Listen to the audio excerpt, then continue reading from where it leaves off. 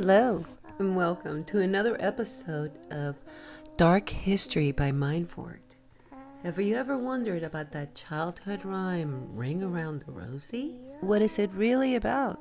And what are we singing to our children? Did you know this little tune might have much darker origins?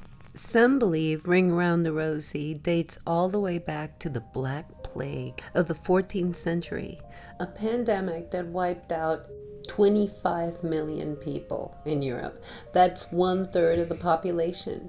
So how does a seemingly playful rhyme tie into something so dark? Well, let's break it down.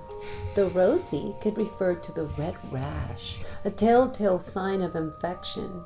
These rashes formed a ring-like shape, which is where the ring around the Rosie might come from.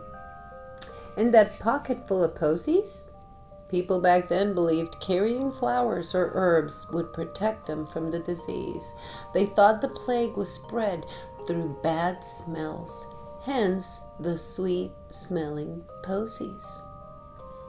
Then we get to the eerie part. Ashes, ashes, we all fall down. Some say this represents a cremation of plague victims, or just, everyone succumbing to the disease. Pretty heavy for a nursery rhyme, right?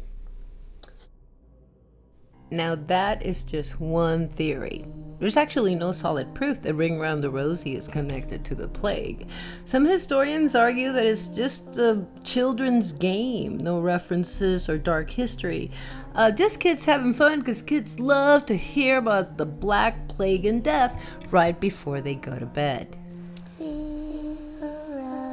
So is it true? Maybe, maybe not, but it sure makes you think.